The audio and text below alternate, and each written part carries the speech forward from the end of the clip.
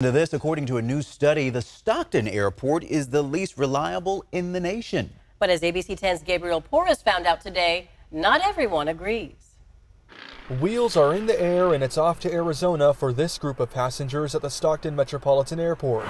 While there were no delays, a study analyzing U.S. Department of Transportation data on cancellations and diversions found Stockton's airport is one of the least reliable in the nation. They seem to be cherry-picking some numbers. Airport Director Richard Sokol disagrees with the results released this week by private jet charter company JetLi. Passengers we spoke with felt the same way. I don't believe that. I believe when you get to Phoenix, then they're not reliable. Roseville resident Gina had no problems Friday when she decided to pass up SMF and use Stockton's airport to get to family in Phoenix, one of two destinations out of Stockton through Allegiant Airlines. I was amazed that it's so quiet in here. There's no big lines.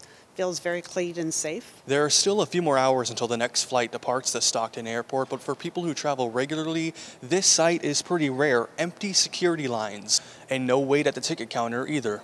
Less driving, less waiting, more vacation. The airport is undergoing millions of dollars in repairs funded by the FAA with the goal of getting more people to their vacation spots and expanding in the future. We're improving taxiways, pavements, changing some orientation of some of our taxiways. Richard says an even larger improvement plan to renovate passenger terminals and the aviation environment is under development. With repairs underway and in the planning stage, airport officials hope the runways in Stockton will give passengers a dose of calmness amid the busy holiday travel season. I'm happy going out of the Stockton Airport, and I'm scared to fly, but it's okay with me now. We are very optimistic about some changes, positive changes that will happen here in the middle of next year.